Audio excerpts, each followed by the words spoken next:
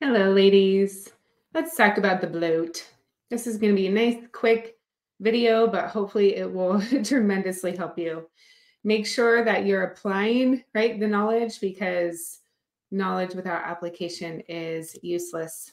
I'm going to pin this to the top of our Facebook group. Make sure you're there. Macro tracking and weightlifting for women. And then let's dive right in. Beautiful. All right, ladies, great.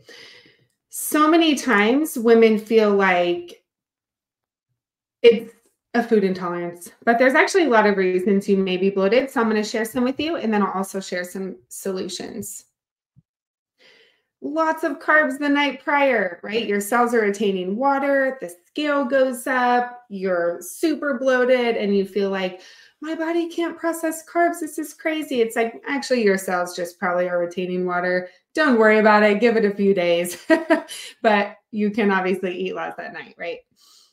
Eating huge meals. Our bodies aren't really designed to eat these massive meals. That can definitely cause quite a bit of bloat.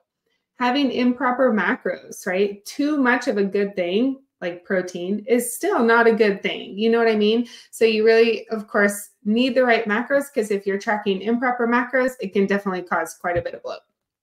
What else? Too little sleep. Isn't that crazy? Remember, fat loss occurs while we sleep. So how much sleep are you getting? I know when I don't get very good sleep, I definitely wake up bloated and I'm like, hey, scale, why'd you go up so much? It's very frustrating. Menstrual cycle, right, ladies?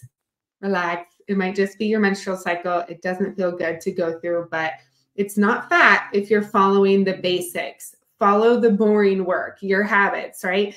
Getting enough sleep, eating high quality food, hitting your macros, getting your training session in. When you're focusing on the habits, A, your progress is naturally faster because you're not white knuckle gripping the result. But B, you know that you're controlling your controllables, right?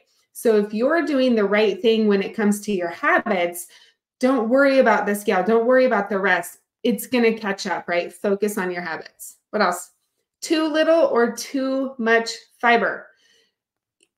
Typically, 25 grams of fiber is an awesome goal for most women.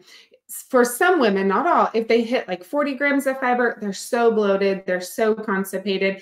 A few women we've had actually love 40 grams, and at 25 grams, they're bloated, they're constipated, they're not feeling great, things like that. So 25 grams is the ballpark, but then of course, know that it's okay if it's a little bit different for you. Bubbly drinks. Did you know that? Even like bubbly water. We tell our clients, well, some, not all, do not drink bubbly drinks 2 days before your check-in, or your numbers will be so skewed because you're going to be super bloated. High stress, right? It puts our gut, our intestines into fight or flight, and that can cause bloat as well. Okay, here's some things that you can focus on. So check your fiber levels. I already told you recommended level.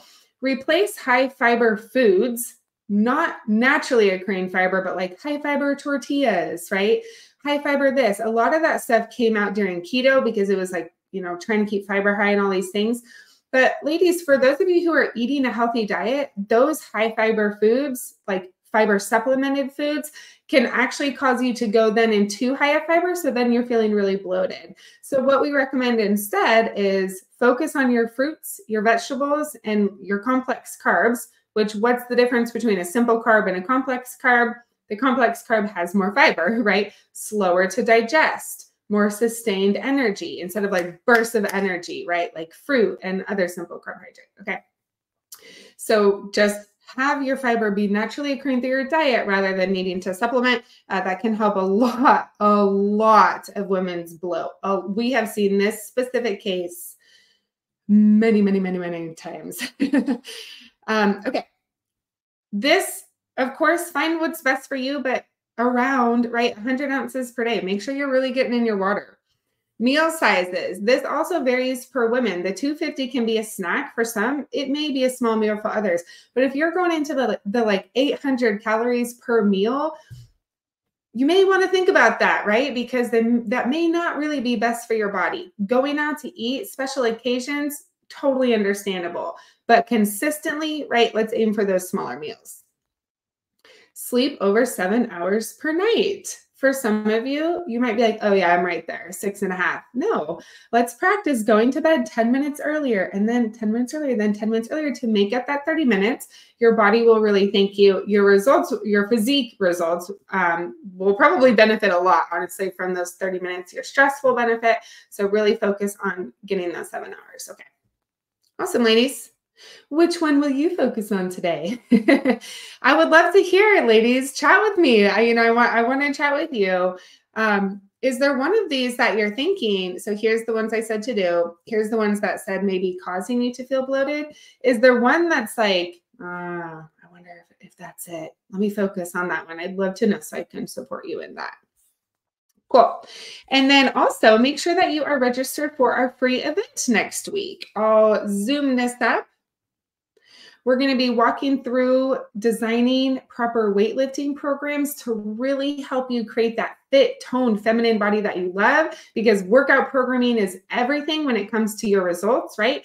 You get the fat off through nutrition, you build and shape your body through weightlifting. So as the fat's coming off through your macros, you're revealing what your training program is creating, right? So we're going to talk through that, some key pieces to have in place.